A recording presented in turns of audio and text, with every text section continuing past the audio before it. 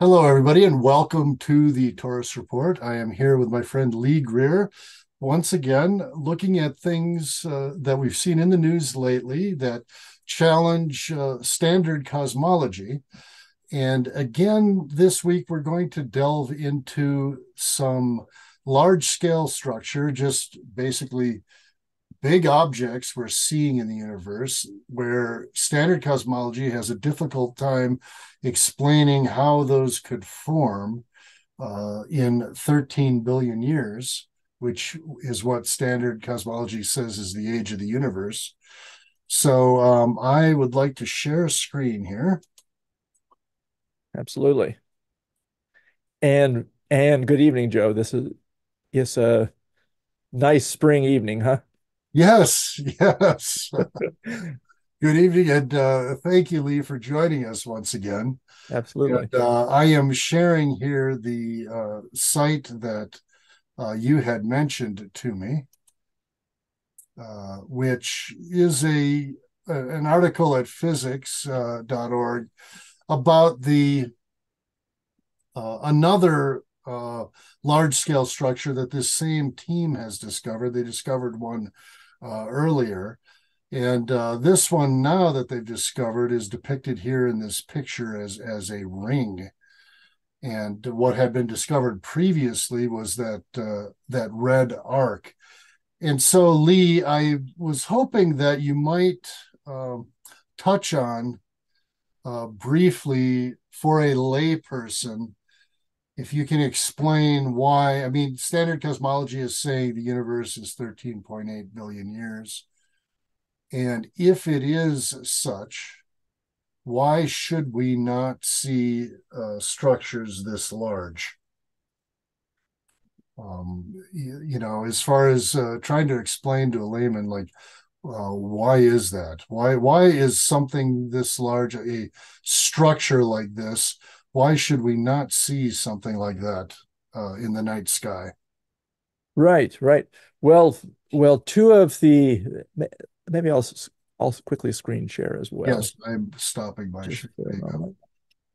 And and two of the major assumptions that are important in in cosmology and have been guiding lights in cosmology for a while. Well, one they're summarized as the cosmological principle, right? That at representatively large scales, the universe must have a distribution that is essentially homogeneous, whichever, you know, as you go out through space, and also isotropic, in that whichever direction you look, there is no preferred direction, and it's going to have the it's It's going kind to of look similar. it's going to look similar pretty much wherever it is, and it's kind of an extension of the Copernican principle that we're not looking at that we're not viewing from a special location, but from a fairly typical location within our universe. And the Friedman, Lemaitre, Robertson, Walker um, cosmologies,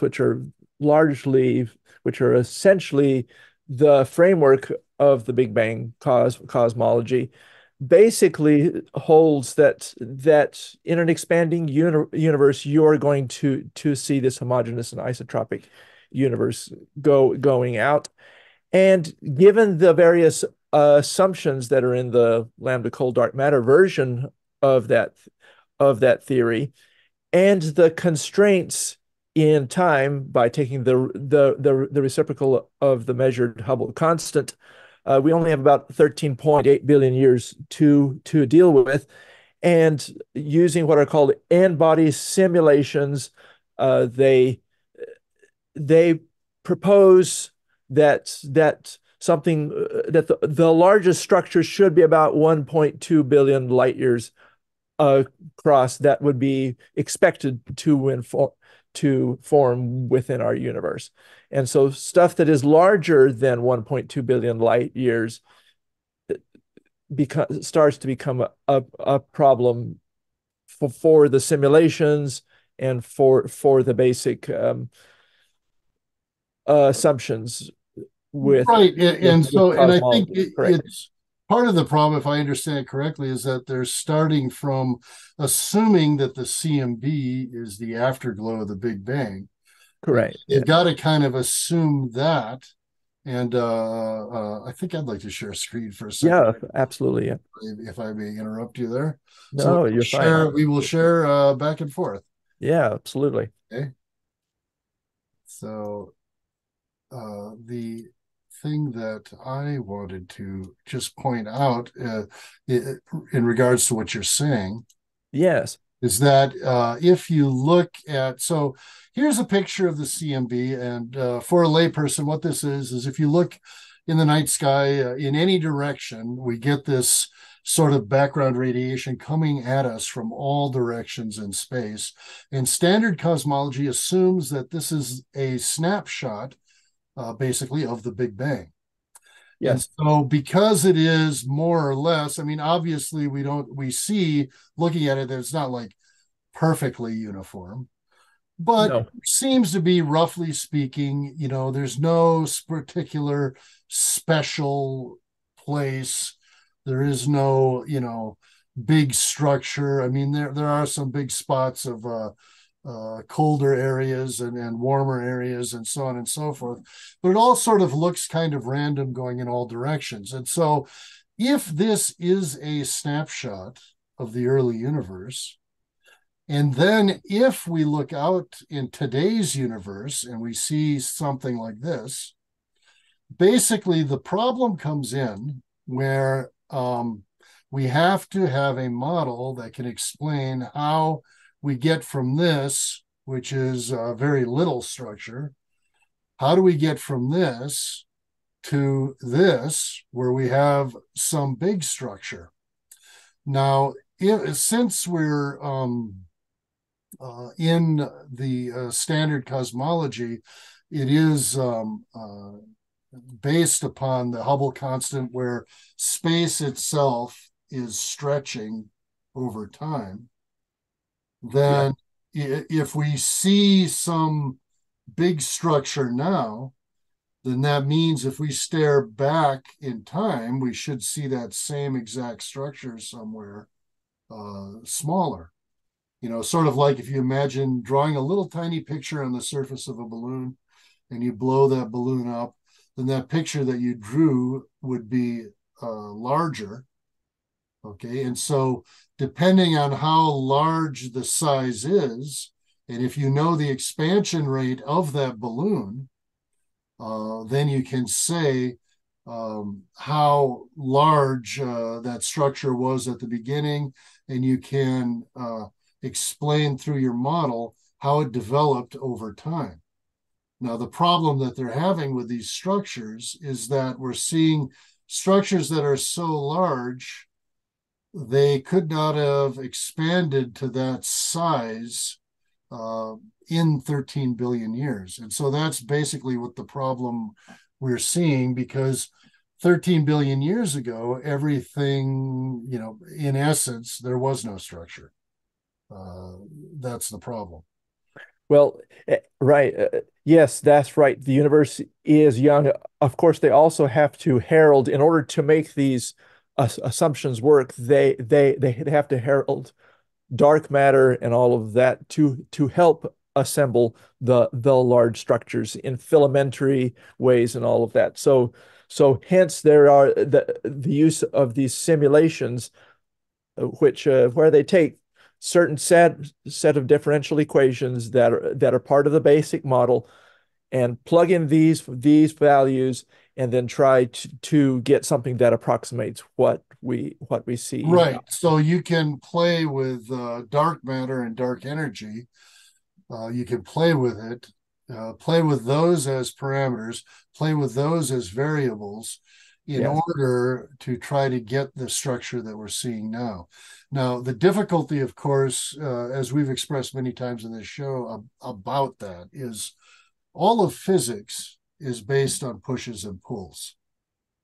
yes, Essence, that's yes, what physics is. that's right. Yep. Now, if you allow a theorist to put an undetectable dark matter anywhere he likes in his model, basically all you would be doing is you'd be putting in a pull wherever you need a pull and you can't explain it. And then if you're allowed to put dark energy in sufficient quantities wherever you see it, wherever you need it for your model to work, then you're allowing yourself to put an invisible push wherever your model needs it. And Yep. since all of physics is pushes and pulls, basically you can make with the sufficiently right quantities of dark matter and dark energy, in my opinion, you could make any model work if you're allowed to do that. And notice that it's the same with dark energy. I've had it expressed to me that, well, dark energy is put in as a constant. And in fact, with the recent things we've been seeing with the Hubble tension, is the model doesn't work with it as a constant. And so now they're talking about a dynamic constant, which is sort of a contradiction in terms, I think, to have a dynamic constant, to change it to wherever you need, depending on the context. And all of that in addition to inflation, which is a whole different phase of expansion. Mm-hmm. Mm-hmm. And then, of course, with dark energy, it is put in disks, or I'm sorry, dark matter, that is put in disks and filaments wherever needed, And since it does not interact electromagnetically, one wonders, how did the dark matter explode or get distributed to where it needed to be to make these filaments and stuff if it doesn't interact with anything? And I once talked to a standard, supporter of GRLCDM about that. And Yes. his answer was, and maybe he was being a little flippant, but he just says, well, it was just there like that always. and so then the matter as it went out, it was just automatically sort of attracted into this filamentary structure because that's where the dark matter is, and you ask, how did dark matter get into a filamentary structure like that? It's like, well, it was just always like that. And so anyways, I've sort of went Yeah, off yeah. a long digression, Lee. Well, part of the problem is that we're approaching 20 years now with structures that are getting bigger, well, more than that are on the border of or getting larger than our expected cutoff. And that, even the back published in 2005, the Great Sloan Wall of galaxies, which is about 1.38 billion light years across. That that's a little bit beyond what should be appearing there under current assumptions. But the model keeps being adjusted to try to accommodate these larger and larger structures. What is interesting about this structure, just to return to this structure here, and it's the same team that here, I'll screen share just a Yes, moment, it's your turn. just a second here. So by the way, here is the Great Sloan Wall there, you know, fairly large structure there for sure. Okay, and here it is in 3D. Now, what's the largest structure that can exist according to the current model, and how large is the Sloan Wall? The Sloan Wall is 1.38 giga light years or billion light years, and the largest is supposed to be right around, 1.2 giga light years. Although some people have put it back at about 1 billion light years. So there are some fairly large structures which are out there as we go out. Um, I have tried to, within the website here, because these are also put in megaparsecs and convert them into giga light years, right? So for instance, here is the South Pole Wall, which is a very large structure, which may be part of a larger structure, which is 500 to 550 megaparsecs, which is about 1.6 to about 1.8 Well, that's even bigger. gigalight years. Yes, and I just wanted to note Sure, yeah, for go the for it. audience that Lee has put together all of this documentation and illustrations at his site, Enlightenment Legacy. And I am going to provide links to this in the comments, along with links to all of the sites to which we refer to in today's episode.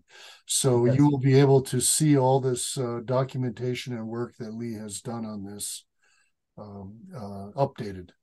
So Yes, and I've recently put some new stuff up there as well, you know. So yes, there's here's some of the structures just in our area. There's this big Laniakea structure, the Great Attractor, the South Pole Wall, a cold spot repeller, the Perseus Pisces supercluster, so forth. You've got a bunch of structures out there. Here is the giant arc itself, which is about 3.3 gigalight years or billion light years across, and it's about 9.2 gigalight years distance. So that is, with the using the Hubble relation and the standard candles going out there, and which means that this giant arc stretches about over 1/15th of the observable part of the universe, which is, you know, there's a very low probability of that being artifactual. You, you know. right, Uh, and that yeah, if I may, are you absolutely. Yeah. finished here? Yeah, okay. So we'll come back. Yeah, We'll sure. come If back. you want me to drop sharing just for a Yeah, second? if you could just for a Yeah. second, because I Yeah, want to absolutely. point out Absolutely. something in Yeah. reference to what you said as far as a small probability of it being an artifact. I'd Right, like right. to share this article here, which is done by Ethan Siegel, and his blog is Starts with a Bang. And he is, I would say, kind of probably the most popular worldwide defender of standard GR LCDM cosmology. And this article I found interesting because in this article, Ethan tries to make the point, and he's very careful how he phrases things.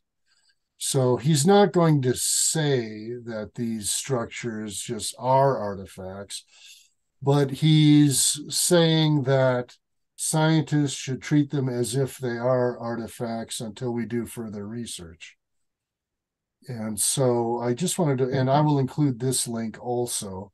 And so he goes at great lengths, basically saying, and I guess I will just summarize his view with one anecdote he Sure. uses, Yeah. where he says, like this, what is the structure exactly?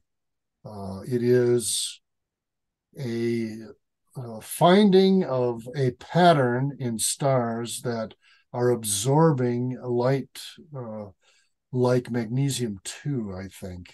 Yes, that's correct. Magnesium 2 is is part of the spectral signatures by which they detect the structure. Yes. Right. And so Ethan, his analogy is he's saying, like, well, that's like if you were to search for in the United States, uh, as far as housing, giant pink mansions, on 10 acres. Okay. And you search for those, and then you see some kind of pattern in the United States for these giant pink uh, mansions like this. You see some kind of pattern in their distribution, and then it would be wrong to infer that housing in the US follows this pattern. And so that's the analogy that he uses. So what he's Mm. basically saying is that this magnesium 2 signature that they're finding uh, uh, in this ring structure that we're talking about, Hmm. where is Hmm. it? Oh, I have it on a different. Down further. Yes. Yeah. Okay. So There yeah, it is. the Yeah. ring structure, he's saying those blue dots are basically the signature of magnesium 2. But he's saying what really needs to be done is a full sky survey of all light, okay, or something. And he says that, because we can't really do that yet, this may be an artifact and not really be indicative of a structure at all. And I have several problems with that. And Hmm. I am just wondering, Lee, if you have a response to that, or should I just go into it? Well, I would just quickly say And I'll stop sharing. with Ethan that I would love to have a survey of all of those, a full sky survey, and they publicly release all of the all of the redshift data, all the spectra, uh, the infrared, near infrared, visible, and they can throw in the radio and the X-ray spectra too. I'd love to have all of that, and of course, I'm sure many astronomers would, because then we'd learn much more about the universe. Obviously, there is a limitation instrument wise and all of that for And just crunching all the data. yeah crunching all the data, but certainly certainly I think that they've made a pretty good case that there is a structure there. I mean, they come down to a 0.000, that's 3.0003% probability of it simply being an artifact, you know. Now, what is interesting, I'll just show this one thing, and then I would like you to critique um, Siegel further there, if you wish. Um, is that and this is Lopez et al. 2022. It was published in the monthly notices of the Royal Astronomical Society. Here's some of their figures, and there's the magnesium absorption and so forth. And here's what it looks like on our sky between near the Bootes, the herdsman. Okay, well, this new structure, this ring, is actually more of a corkscrew. So we're looking at more end on as a corkscrew. The interesting part about this, and it's about 1.3 gigalight years across in diameter and a circumference of about 4 gigalight years, but it's at the same distance. Suppose that it is connected in some way with a larger structure, and the authors raised this question in their paper by following up on that, because it is approximately the same distance. So That's uh, interesting. I think it's even less likely that it's artifactual now. But hey, I would say, Ethan, make your best case for it being artifactual. Go right ahead. Right. And let's see, where do I begin with that? So I would say that where a lot of this is going to me is in this leaving the realm of science for a minute and going to politics and economics. Mm, The argument really, to me, is about funding. And I've been trying to make the case in my show that it seems to me a lot of computer time and a lot of observational time and just a lot of theorizing and effort in general is going into shoring up LCDM with uh, basically exotic suppositions. When you're factoring in stuff like inflation and dark matter and dark energy, and then trying to change the Hubble constant in various ways. When you're trying to do all of that and make models that work function based on those assumptions, I have to believe that that is sucking away funding from where it needs to go, which in my view, would be resources should be dedicated towards modified gravity theory, to really encourage people to say that, look, this stuff isn't really working out, because I think it's fairly obvious that it really isn't working. And there's aspects that I always emphasize of general relativity that work extremely well. Uh, Yes.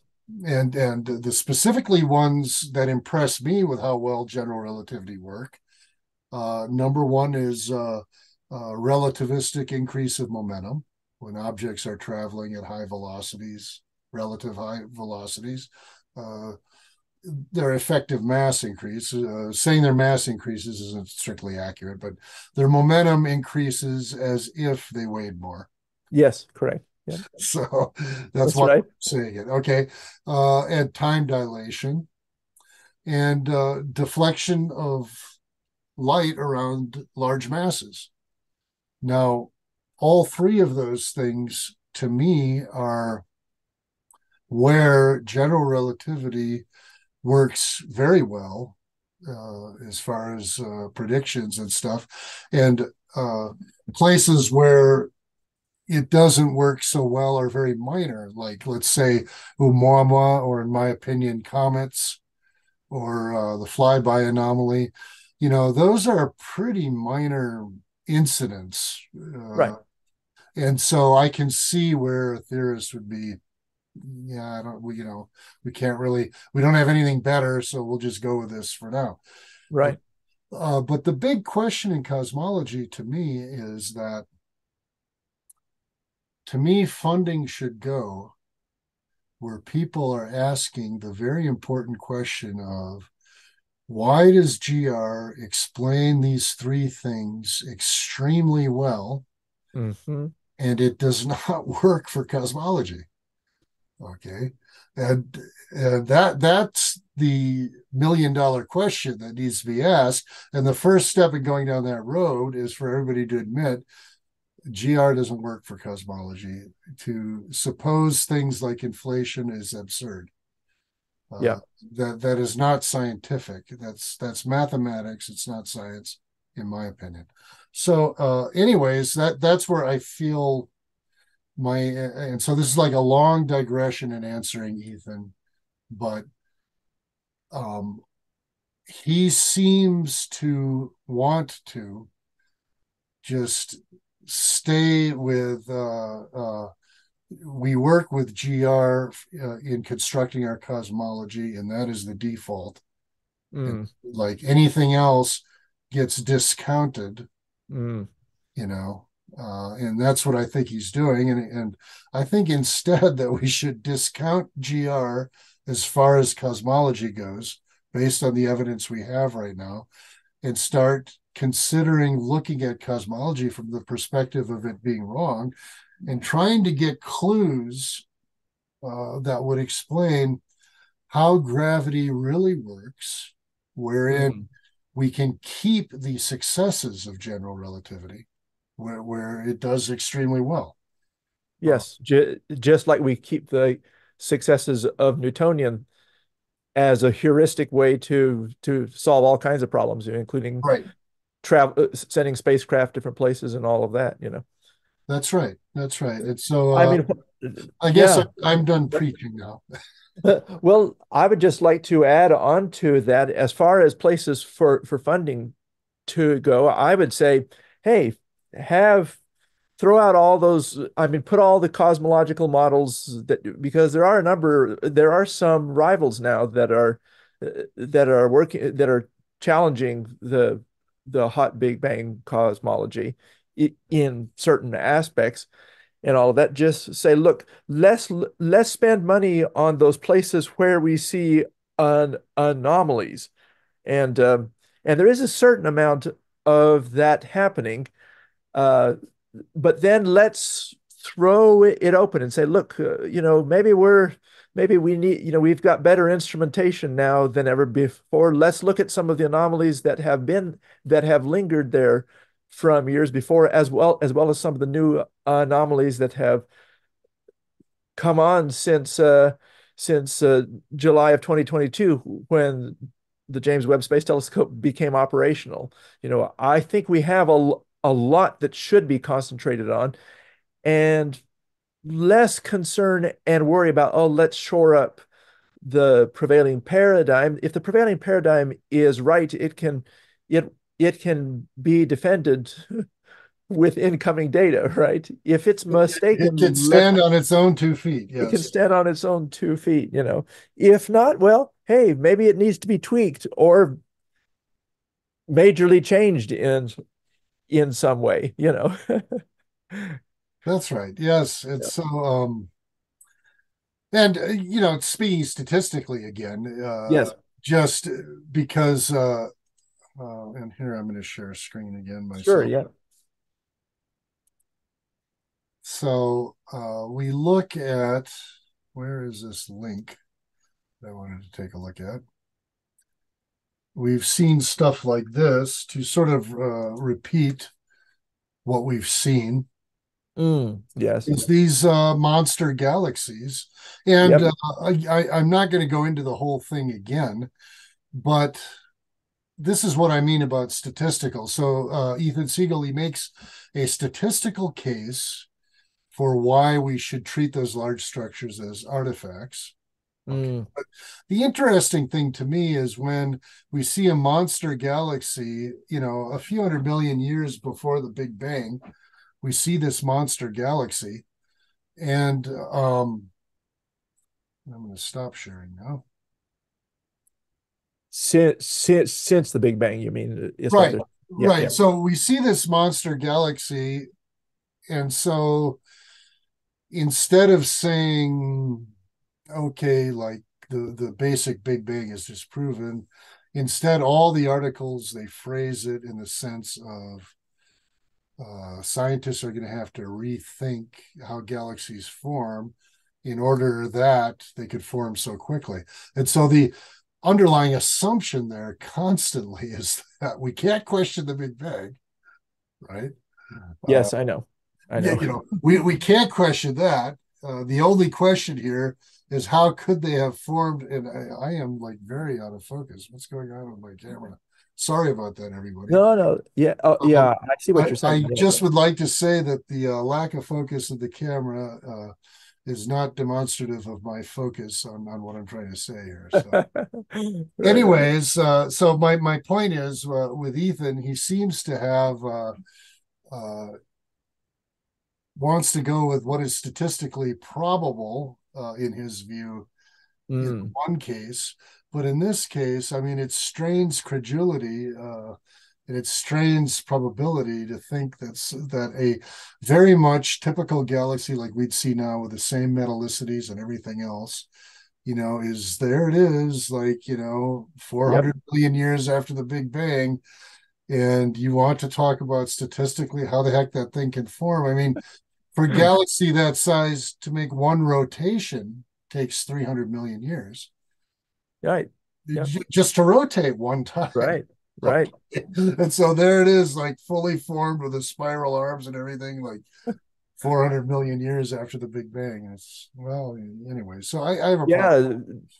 It's true that, yeah, I've posted in another chapter on the website. I've posted some more stuff, recent papers that have come out dealing with galaxies that have seem to have quite mature stellar populations, might quite mature morphology, and less than 1 billion years after the Big Bang. Yeah, You know, yeah, it's just it's like if we say that's improbable, that does not seem to get us anywhere. right? Well, see, I So, mean, it would be one thing if this was and if I might share just briefly, and then right? I'll, here, if, and of course, they actually, with this ring and so forth, with this large structure, the authors toy in their conversations, well, maybe another cosmology is necessary. And they referenced the conformal cyclic cosmology of Sir Roger Penrose, as as a and his colleagues as a possible, because his cosmology has been predicting that there's going to be large ring-like structures on the CMB, concentric areas of decreased variability and all of that. And there have been some structures observed, and he and his group herald them as evidence of artifacts from a previous cycle of the universe in their Hmm. cosmology. I have not yet published the chapter where I review his and some other comparable cosmologies. And But I'm curious with yeah, their cyclic, because I haven't seen that work. yeah. In their cyclic cosmology, um, are they saying that the something like the Hubble constant goes positive and negative, like there's a movement back and forth, or No. how do they uh, like when they say cyclic cosmology? What do they mean? Yes, what they mean is that if you because it's conformal, they basically say, and he discussed it in his Nobel address too when he won the Nobel Prize for other for his black hole theorem. Um, back in which he published back in the 60s. In 2020, he discussed this, and in recent years he has published some popular works and some papers, he and his colleagues, on this subject, with colleagues as far as the papers, he with popular books.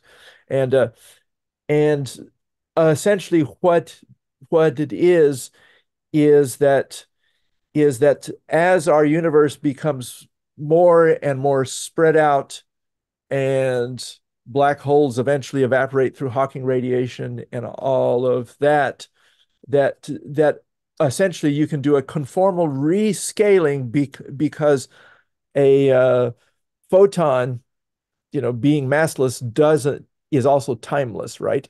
So, so therefore you can do a rescaling and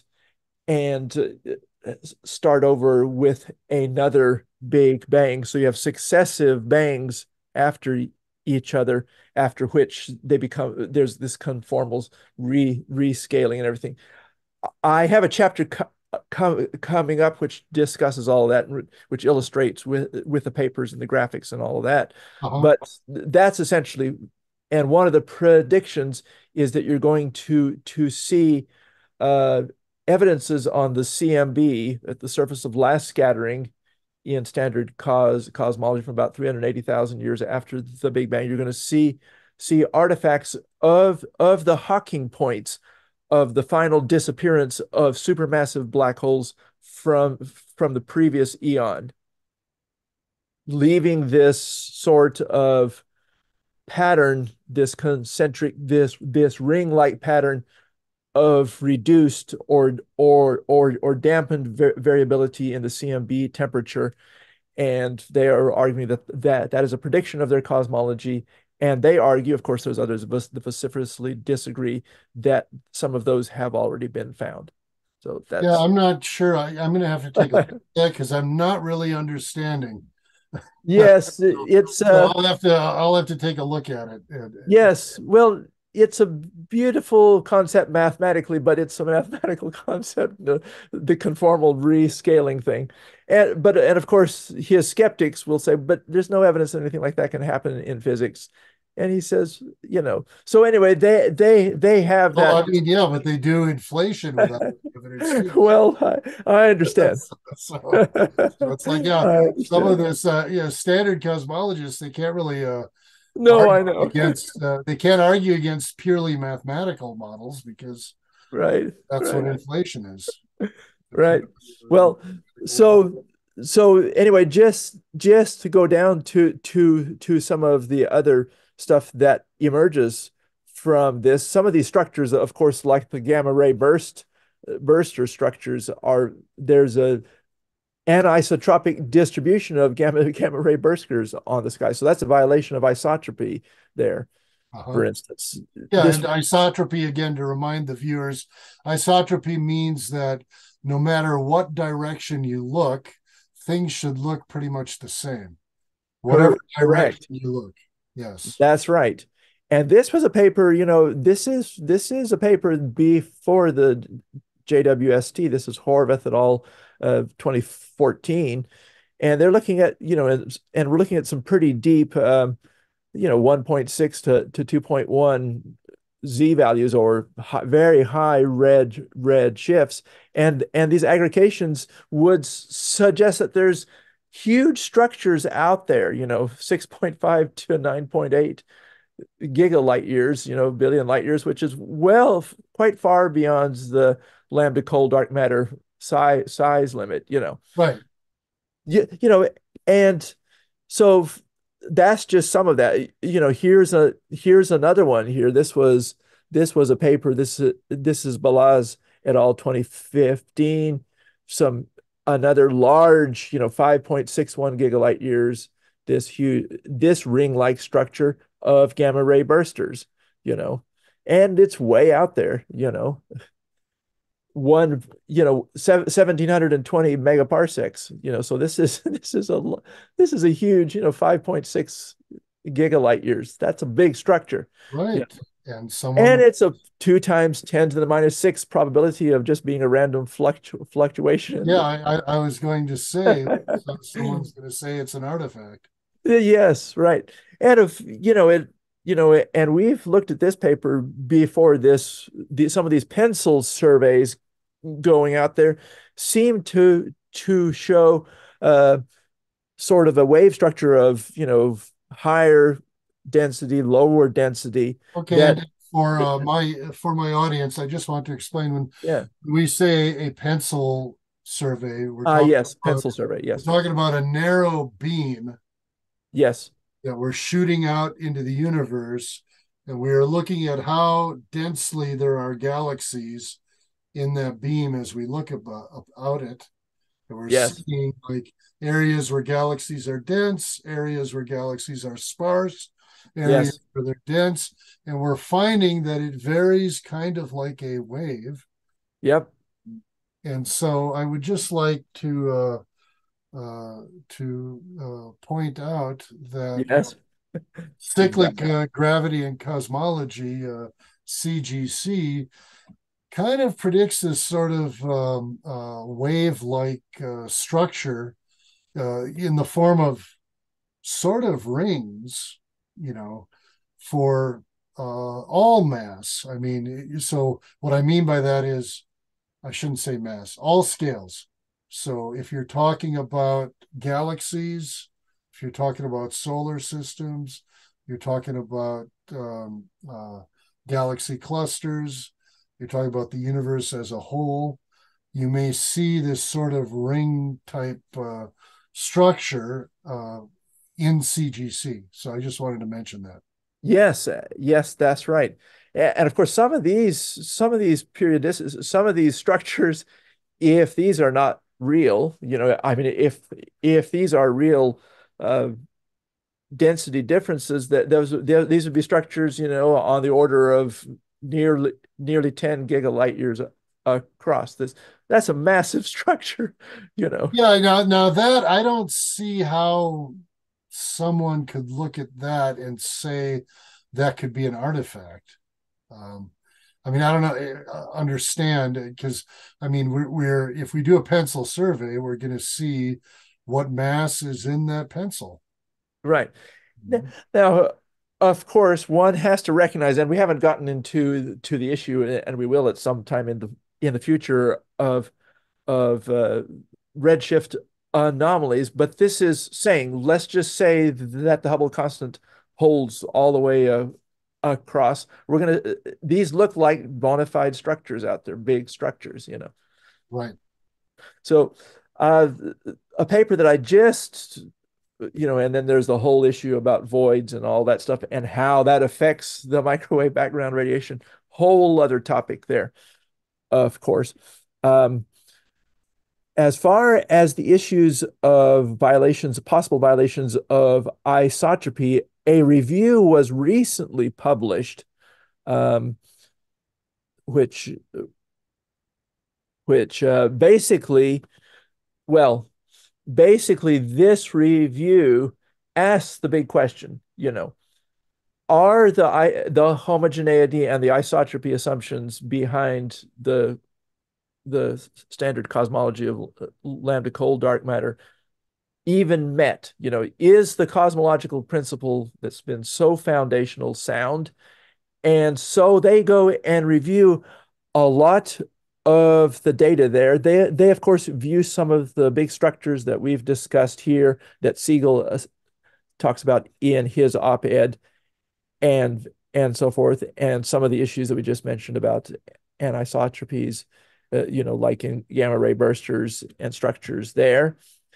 And it's very interesting that in 1989, when the first Great Wall was discovered in the in a survey back then with Geller and so forth, Vera Rubin, the great astronomer, said this. It certainly has convinced me. That was the '89 discovery of the Great Wall. It certainly has convinced me that we're not living in a homogeneous isotropic universe. I mean, these things that I really suspected in the back of my mind, I can now say publicly, I'm not sure the Robertson Walker universe exists. That's very interesting, and that's way back then, that she said that. And so, what would she say now? Well, so here's a little summary as far as issues of anisotropy in the universe.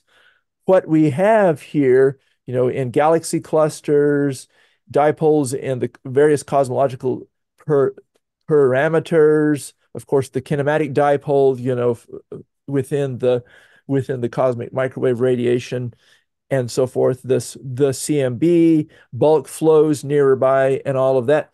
Notice that these, Excuse me, excuse. yeah, I just want to, for our sure, viewers, just sort of, when we're talking about pole, yes, dipole, quadrupole, all of that kind of thing. Think of a pole in this context as a direction. Okay. And so if you have a dipole, that means you have two different directions. yes, And so if things look different in those two directions, then you've got a dipole problem. Uh, yes, and so yes, that's what all this talk about poles is. All this is a list of things, a list of different things that we can look at, yes, where we can look in this direction and see what they're like, and then we can look in another direction and see what they're like. correct. So each of these things we can look at and compare the poles. Does it look the That's same or correct. not? Does it look That's the correct. same or not? And so I just wanted to say that for the audience here. And the more incongruences you have between these different groups of poles, the more you begin to wonder, well, are the simple assumptions of the Friedman Lemaitre Walker Robertson Walker model even met? Maybe we're barking up the wrong tree. Yeah. Now, So basically, yeah, go ahead. those Yeah. assumptions are not met. Basically. Correct. Yes. The assumptions they try valid, it's a big paper, and it's well worth, the readers, anybody who is interested should go through it. I've got it linked on my website in this chapter, you know, and all of that. But hey, it's 102 pages. There's a lot of interesting information there, and they're struggling to make it work within a standard cosmology of the Friedman Lemaitre cosmology. Okay. Well, I would just like to close with a couple of things, sort of going off in a totally different direction. Just some things I noticed in the news. Oh, and I better share a screen myself here. So let me do that. I was about to start sharing when I wasn't sharing. And so the thing I want to take a look at, because it just reminded me of something, Yes. and that is this paper I saw recently about the asteroid Dimorphos, where NASA hit it with a missile called the DART impact. Yes. And from observations and modeling, this group of researchers, and again, I'll put this link in the comments later, Yeah. This group of researchers thinks that it may be a large rubble pile Mm, where the impact might have caused a lot more deformation, and there might not be a distinct like impact crater. And so I bring this up only because viewers of the Taurus Report yes. are aware of my hypothesis I put forward, CGC, Cyclic Gravity and Cosmology, wherein all masses, according to what I'm saying, must exist in certain discrete sizes. Because I believe that gravity is cyclic in the sense that as you get away from the center of the object, whatever it is, gravity will vary in a wave-like way Hmm. um, as you get away from it. And so objects need to be of certain discrete sizes because otherwise, when they get near the surface of that object, there might be repulsive gravity. And so any object that we encounter in the universe that is maybe still in the process of formation might behave like, as it's described in this article, like a loose pile of rubble. Now, we actually saw with Bennu, when the Osiris mission went there, we actually saw pebbles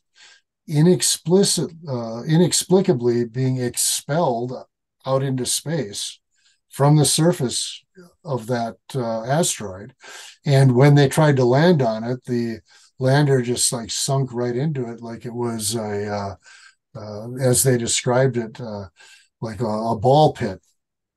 That the kids play in at, like Chuck E. Cheese or something. And so it was very unexpected. And I think that, well, in my opinion, that we will encounter objects like this in the universe that are of um, the proper size where their surface isn't stable and maybe only very lightly held together.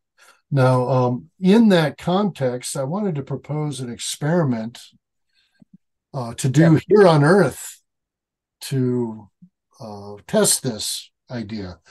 I propose taking some uh, weights on a very fine scale. I mean, as Mm-hmm. fine as is feasible, Mm-hmm. and starting with those weights at the bottom of like the Marianas Trench, a deep trench in the ocean, and slowly coming up and weighing continuously the same object. Like, let's suppose, we have some 10-gram object, or I don't know what would be the ideal weight where Mm-hmm. scale would be most accurate.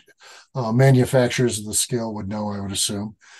And so then gradually just bring it up to the surface.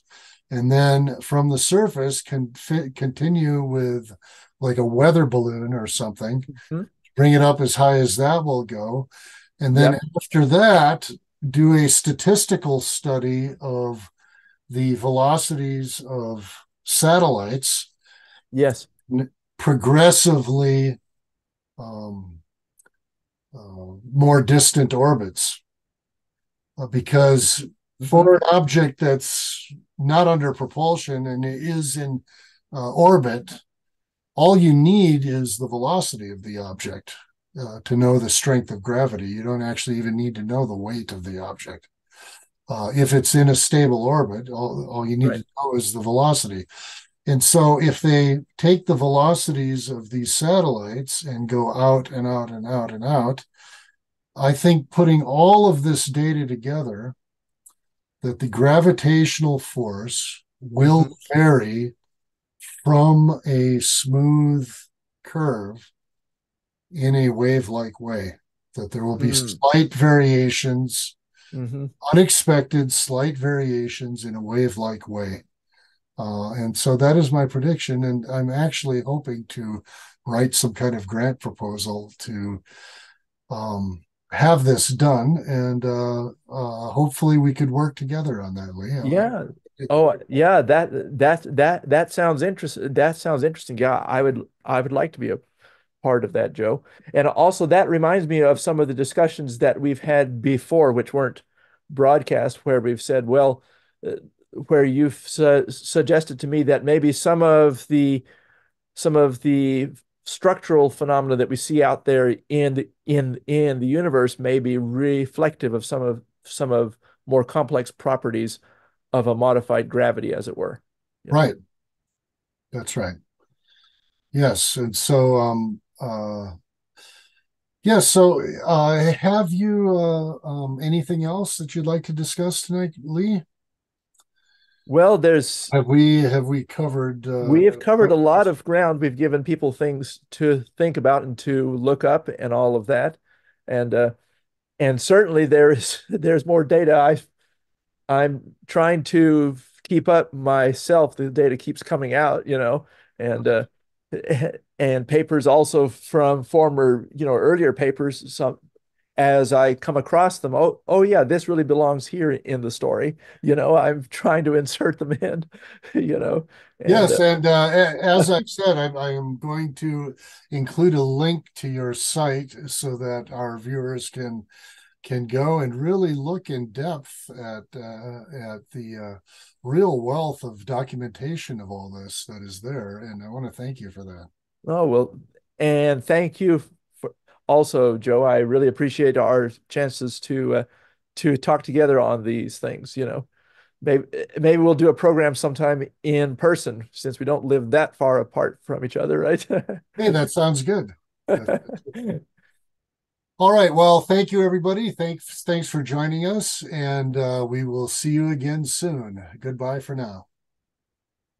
Take care. Bye bye.